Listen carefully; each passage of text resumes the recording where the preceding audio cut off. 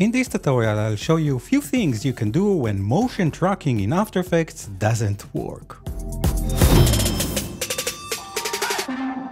So here's a clip I got from one of my clients after she almost cried that no matter what she's doing, she can't make the tracker follow the yellow bulb. All I want to do is attach a simple lens flare to this bulb, but no matter what I do, After Effects fails to track this clip, she says. Now obviously I'm exaggerating this just to build some drama here, but at the same time I also want to reassure you that by the end of this tutorial you will know how to solve this problem, and in the process I will also pass along more tips that will help you to use the tracking tools in After Effects in a more efficient and predictable way.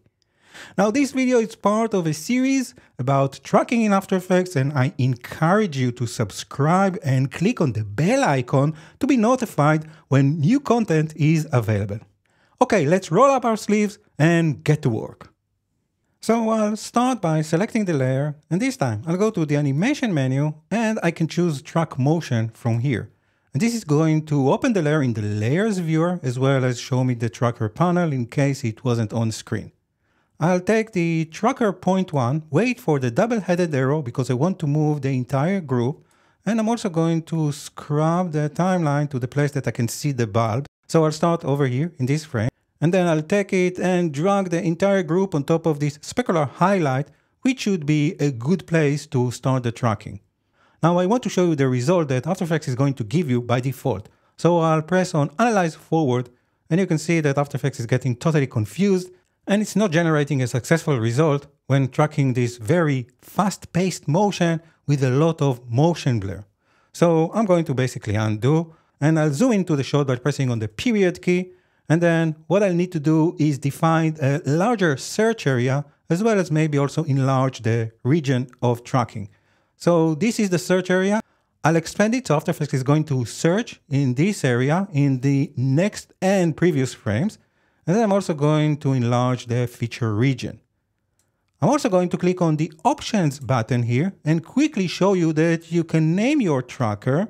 I'll name this one Bulb, since in an upcoming tutorial I plan to show you the corner pin tracker to track this frame. And I want to differentiate between those two trackers. You can also choose which channel you want to track, RGB, luminance, or saturation. I guess luminance is going to give you the best success, but you can try other stuff in case you have more details in the saturation or maybe the RGB. You can also try to enhance the video before the tracking, as well as tick this option if your video has fields.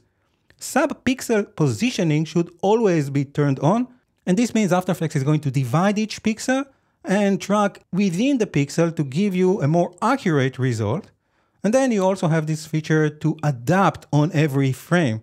And this sometimes can be very helpful if you have changing lighting across your video. But I'm more concerned with this pop-up menu. So I will change it from continue tracking to stop tracking if the confidence is below 80%. And this is also my recommended way for you to work. Now, after this very long build-up, I'll click OK. I'll zoom out by pressing Option and /, and I'll click Analyze Forward. Now it will take more time to process, but the good news here is that you don't need to do anything. After Effects is going to handle it for you, but it's a good idea to watch this, and if there are any problems or issues, you can always stop the tracking. I'm going to do it right now, and you can move the entire group. Just make sure that it will be on top of the desired location. So let's continue to track, and for the sake of the recording, I'm going to speed it up.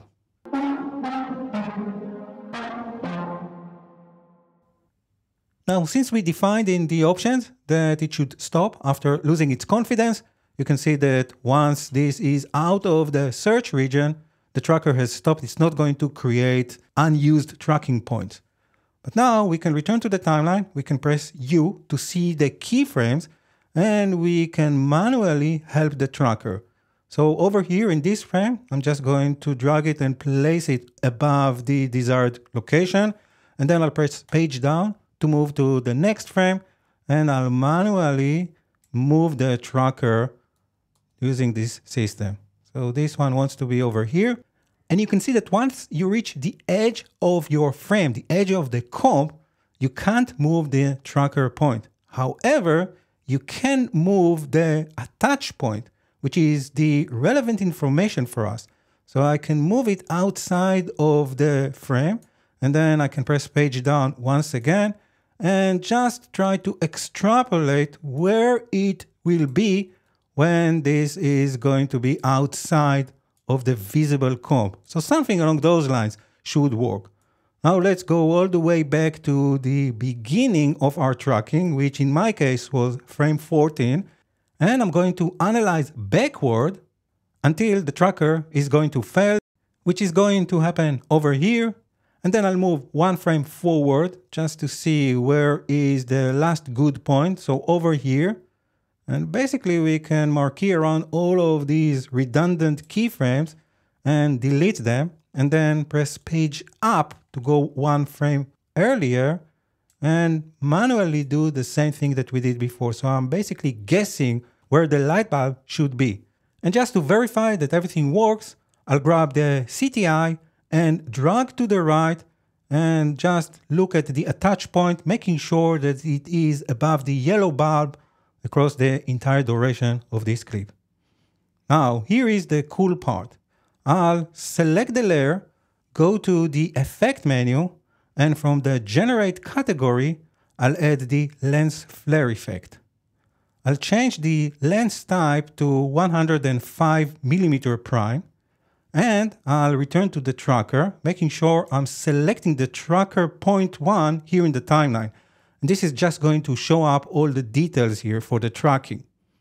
Then I'll click on Edit Target, and I can apply the motion directly to the effect point controller of the lens flare effect. So in this case, the flare center. I'll click OK, and then I'll click Apply, and then again OK to apply both dimensions X and Y. And this is going to bring me back to the composition, so I can press spacebar and preview the result. Looks very good. Let's wait for the end. And what I need to do is just add keyframes so I can close the motion trackers, open up the effect, and animate the flare brightness. So I'll start by creating a keyframe over here, set it to 0, then I'll press page down to move forward until I can see the bulb in its full glory, bring it back to 100%, and then I'll do the same thing at the end. So once it is out of frame, I guess somewhere over here, I'll create another keyframe, keeping the 100% value, and then I'll move a few frames into the future and reduce the flare brightness to 0. Let's go to the beginning and preview the animation, and as you can see, it works really nice. Now, it's very important to say that this is possible only when you are applying an effect directly to the motion source layer. I want to show you another way to work if you need to tie the data to another layer. So I'll pause the playback and I'll switch to this composition where we can see this cute girl that seems to have a great idea, and I want to indicate it by attaching a particles fountain to her index finger. Now I already took care of the tracking process, and to show you how it looks, I'll double click on the footage to open it in the layer viewer, and then I'll reveal the motion trackers in the timeline, twirl down the tracker number 1, and you can double click on the tracker to load the data to the tracker panel. Now if I'll scrub the timeline, you can see that I've used the same principles to track her finger and then manually move the tracker to follow it when it is out of frame. Now notice the track type here in this case is set to row. So we need to connect it to something that will follow it.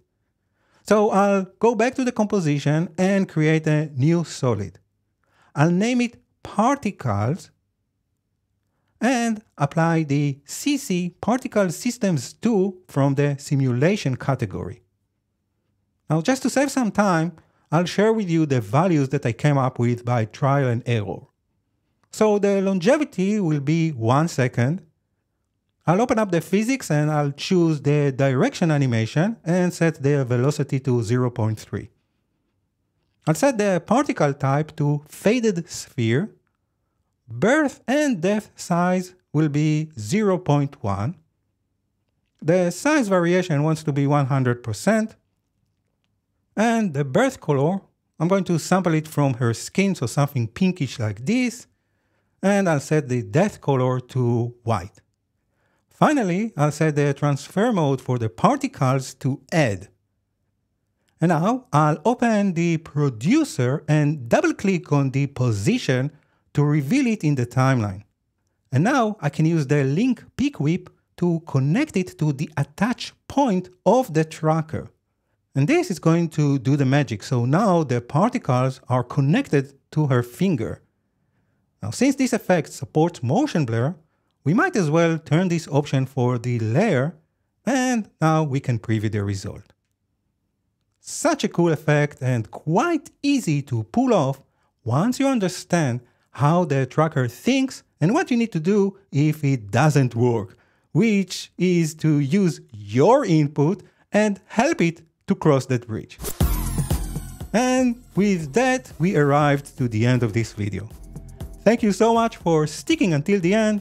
It means so much to me, and because you are still here, I can tell you that in the upcoming video, we'll learn a cool trick to extrapolate the tracker motion using expressions.